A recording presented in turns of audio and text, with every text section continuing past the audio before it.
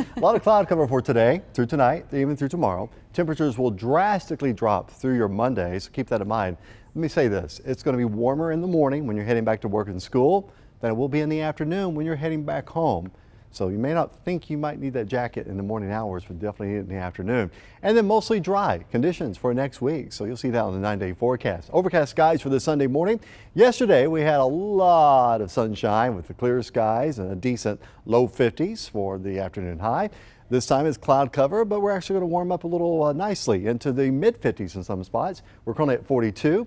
There is a wind chill of 36 and a wind flow about 10 to 15 miles an hour from a southwest direction. Olathe, you're at 44 with a wind chill at 39. Lee Summit's at 41, feeling like 34, and Liberty at 39 degrees. Let's compare that to Trenton at 36 degrees, Chillicothe at 40, St. Joseph 39.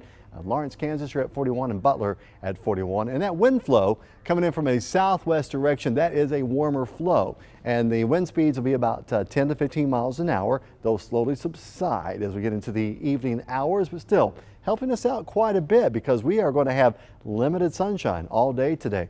Look at all that cloudiness over eastern Kansas and western Missouri. We're not alone. I mean, look at this. This is Future Scan. I'm going to start it for this morning into the afternoon. Notice the cloud cover stays with us.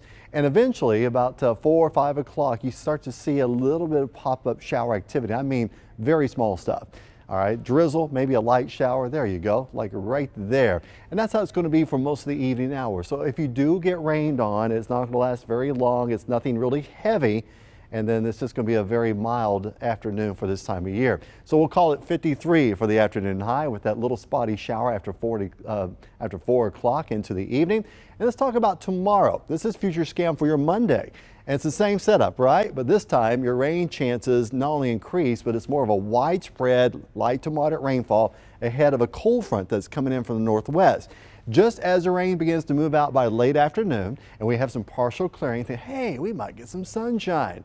That is not the case because that is, well, you'll get the sunshine, but the cold air is what's slamming in.